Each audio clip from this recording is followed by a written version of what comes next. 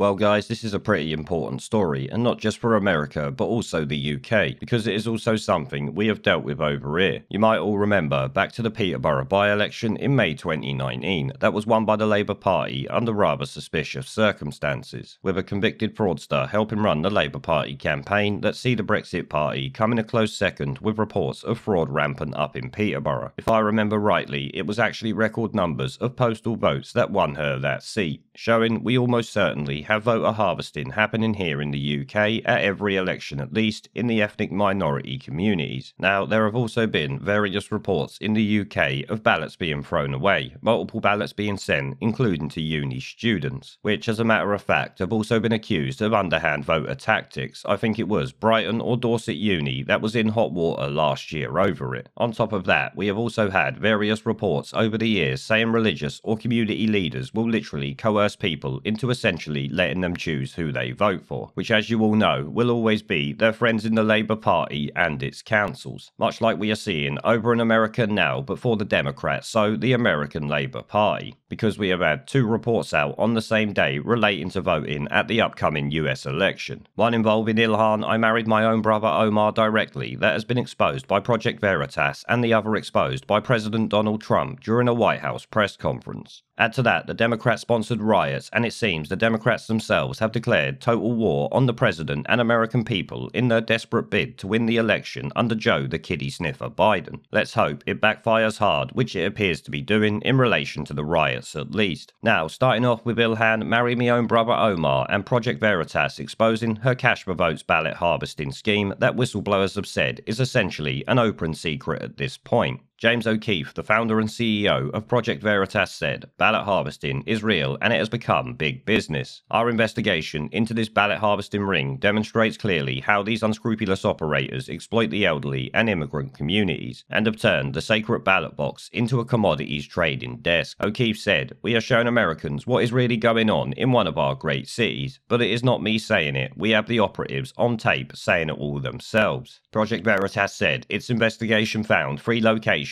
inside Ward 6, a ballot harvesting triangle where the scheme operates: the Riverside Plaza Apartments, the Senior Citizens Community at Horn Towers, and the Minneapolis Elections and Voter Services Office at 980 East Heffernan Avenue, which also functions as a voting location and ballot drop-off site. Jared Edge, the chief legal officer for Project Veritas, said that Mohammed and other ballot harvesters could face heavy penalties for their alleged violations of the law, which they actually go on to cite 6 federal and 2 Minnesota state laws at least being broken by Ilhan Omar and her team, which could land them with like 20 years or more in prison. Now, to find out more on this, the best thing you can do would be to head over to Project Veritas' YouTube channel and check out the 16-minute video they have on the investigation that I will link below, because there is far too much information in it for me to go through in this video. And on top of that, like I said, we also had Trump laying out the evidence of mail-in voter fraud around the country, much like we see in the UK. Except maybe this is even worse, because Trump lists like 7 or 8 examples, meaning there is literally hundreds still flying under the radar. Like I said earlier, we know that this goes on in UK cities like Manchester, London, Birmingham, and many more. It is certainly rife within ethnic communities who will be bullied into voting the way their community or religious leaders tell them, and are threatened with community exile if they refuse to follow the herd. Which is why I always say you have to remember American politics is very important to the UK politics in general, because our left-wing politicians love to copy the Democrats. So seeing what they are doing over there essentially tells us what the Labour Party are likely to be preparing for the next local or national elections. It's actually pathetic how much the Labour Party copies them, showing the Labour Party has never had a good idea in its life, much like the Corbynated chicken. But Breitbart picked up on Trump laying out the evidence against the Democrats with this headline and short article that we will go through. It says, Donald Trump lays out evidence of mail-in voter fraud to reporters, who obviously won't report it properly. That's why we're getting it from Breitbart. "We are gravely concerned about the Democratic assault on election integrity," Donald Trump said. The president cited the following stories questioning the integrity and stability of the mail-in voting process. Number 1. In Brooklyn, 25% of mail-in ballots were ruled invalid during the June Democratic primary. Number 2, in a New Jersey special election, nearly 20% of the ballots were thrown out and 4 people are being prosecuted for fraud. Which, wow, 20% of ballots thrown out, 4 people prosecuted for fraud. How come this is not major news all over the place when it actually occurs? The BBC are ready to report on some llama in some different country having a baby, but yet they don't tell us about the election fraud that goes on over in America. Number 3, in a Florida primary, more than 35,000 mail-in ballots were rejected and over 100,000 ballots were rejected in California, which I'm sure you would agree is just like, wow, how can you have 135 mail-in ballots rejected? What the fucking hell is going on there? I'm pretty sure in the UK elections there is nowhere near that many of ballots rejected, not even fucking close. In Pennsylvania's primary, half of the counties were still counting ballots a week after the election. How is that even possible? Number 5, the story of discarded military ballots discovered in Pennsylvania. Many of them were cast for Trump. That really does not surprise me, and I'm actually sure I've heard many more stories about this over the last year or so. Number 6, reports in Wisconsin of 3 trays of mail containing absentee ballots were found in a ditch. And number 7, in North Carolina, voters reported receiving 2 ballots in the mail. Yeah, because obviously the Democrat want 2 votes for every person. And to be honest, they might actually need it to beat Donald Trump. Now, I'm sure you would agree those 7 examples there are pretty damning, especially when you factor in the amount of votes that are rejected or thrown away. And we thought the Labour Party were bad for dirty, underhanded tricks. It seems the Democrats are telling them to hold their beer, which, like I said, is very important because you can bet your bollocks to a barn dance that the Labour Party will be doing this in the next couple of years, and likely on a bigger scale than even the Democrats, because as we know, the Labour Party are never going to get in under the votes of the British people. They are the anti-British party of the United Kingdom. The Breitbart article continues though, the president also revisited the disastrous results of the 2020 Democratic Iowa caucuses. They still don't really know who the winner is, Trump said, referring to Iowa. I think they called somebody eventually, but it was many weeks later. The president also questioned whether Democrats should be meddling with how elections were being held in other states. They can't run a simple caucus, yet now they're trying to democratically write election laws nationwide just weeks before an election, Trump said. Because obviously that's what they do. Much like the parliament over here last year, they were trying to chop and change laws and destroy precedent so they could stop Brexit from happening and of course stop Boris Johnson from becoming Prime Minister. The Democrats over there are doing the same now because they failed in 2016 and had their ass handed to them by the God Emperor Donald Trump. It continued, the president argued that voters should still be able to vote in person in November. And yes, they should all be voting in person in November because obviously, as we can see above, the mail-in vote cannot be trusted. A bit like in the UK. He continued, there is no justification for these extreme changes to the election law, Trump said, noting that if people could go to the grocery store with their photo ID, they should be able to vote in person. And that there literally says it all. If you can go to the shop, then you can go and cast your vote. But also, don't be surprised if the Democrats run around screaming saying they want to get rid of photo ID for voting, because, as you know, Labour are dead set against it here. Now, I have got to say, the examples that Trump given are pretty serious. I can't actually believe it is that bad over there. I had seen various reports of different things, but when you collate them all together, it really does look quite shocking, which proves to me that the Democrats are up to no good. But that is obviously not really up for debate, and makes you wonder what other dirty tricks they are playing as we speak that has not yet been found out. And as for Ilhan Omar and her voter harvesting, that does not really surprise me. The filthy spunk trumpet apparently married her own brother.